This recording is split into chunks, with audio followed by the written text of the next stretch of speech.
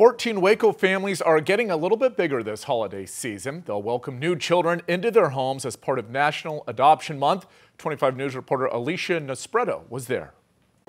November is known as National Adoption Month, and McLennon County is celebrating with their 14th annual Adoption Day ceremony. 20 children left today's event with a new family and a new sense of excitement for their futures. The theme of today's event was Moana. Her journey in the Disney movie included a lot of challenges, similar to the path to adoption.